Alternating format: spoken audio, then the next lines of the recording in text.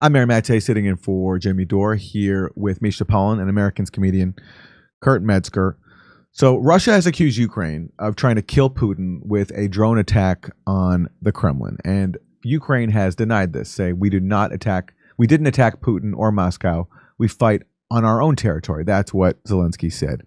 And here is the footage again of that drone being intercepted over the Kremlin.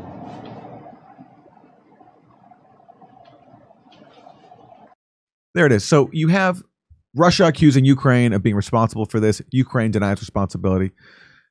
How is the U.S. responding to this? Is the U.S. calling for calm? Is it calling for negotiations? Is it saying that we would oppose any effort to assassinate the leader of Russia because, among other things, that would spark World War III? No. The Biden administration is basically saying that attacks like this, if they do come from Ukraine, are totally fine with Washington. Wait, they didn't say Russia probably did it themselves?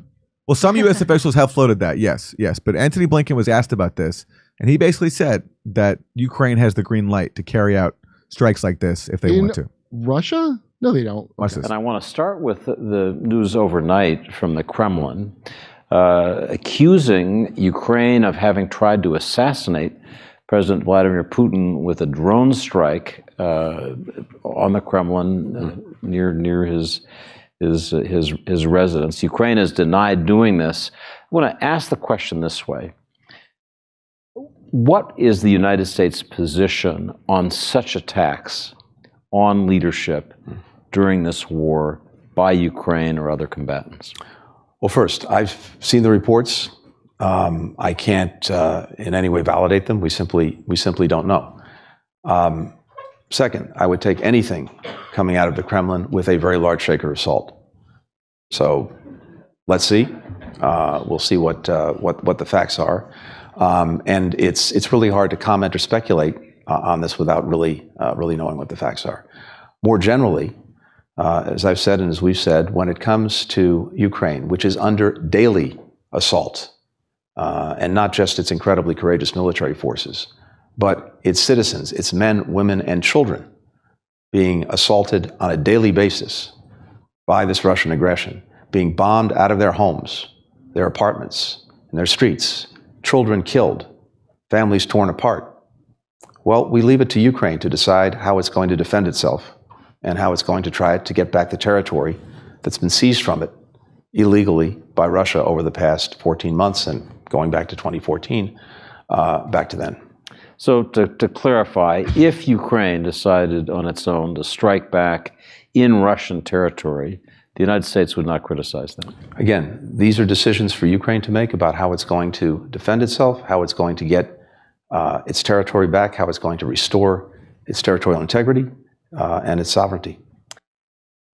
That's Blinken. He's given an opportunity to say, would you oppose direct strikes inside Russia, including strikes that might kill the president of Russia, Vladimir Putin? And he declines. He says this is up to Ukraine.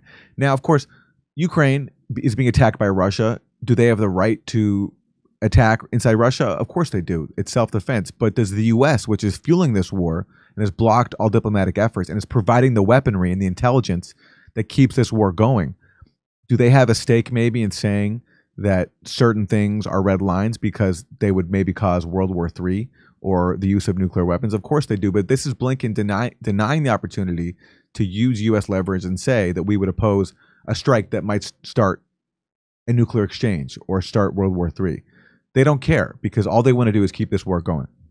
I don't think they would deny they shouldn't be able to try to kill Putin. I think people are like, yeah, they'll have to kill Putin, but the first thing he said was, we have no idea. We have zero oversight over anything they do, and they can do whatever they want. Yeah, that's his message. That is, which we know is not true because look, again, this was reported recently at U.S. behest. Ukraine held off anniversary attacks on Russia.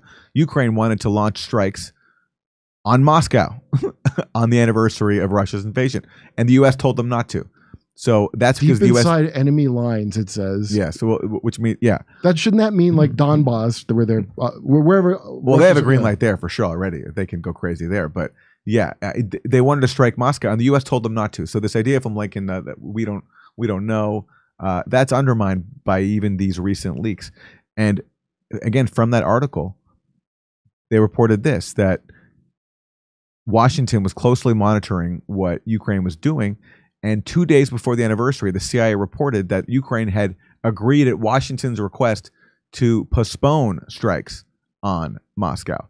So the U.S. has such leverage over Ukraine that when it asks, Ukraine can say, okay, fine, we'll wait till a later date to do it. And the question is now, is this drone strike on the Kremlin, was that possibly one of these strikes that were postponed until later?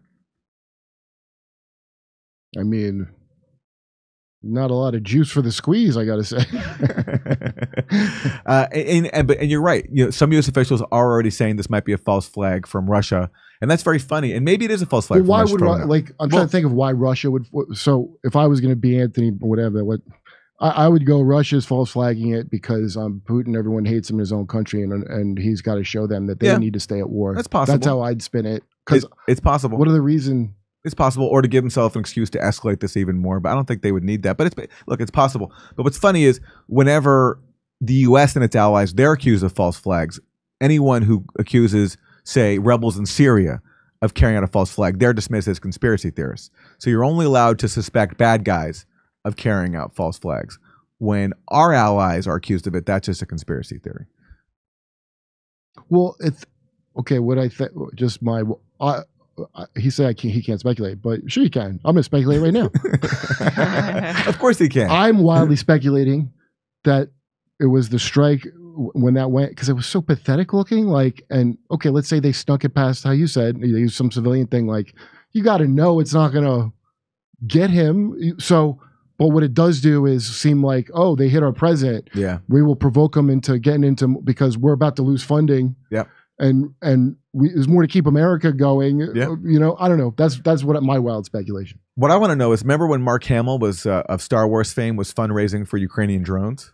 Mm-hmm. So wouldn't it be hilarious if one of these drones was one of his, and that was cause we're open? It looked like a little X-wing fighter coming in. Didn't Mark? You would think not everybody knows the black son of Himmler's SS, I guess, but. You would think when it's right on the screen, it would trigger a Star Wars memory, since they based the Empire's logo off that. We're telling jokes in Nashville, Honolulu, Los Angeles, Northampton, Massachusetts, Syracuse, Cohoes, New York, Hartford, Connecticut, Baltimore, Chicago, Rosemont, San Diego, and more. Go to jimmydore.com to get a link for all those tickets. Plus, you can watch my new special, COVID Lies Are Funny.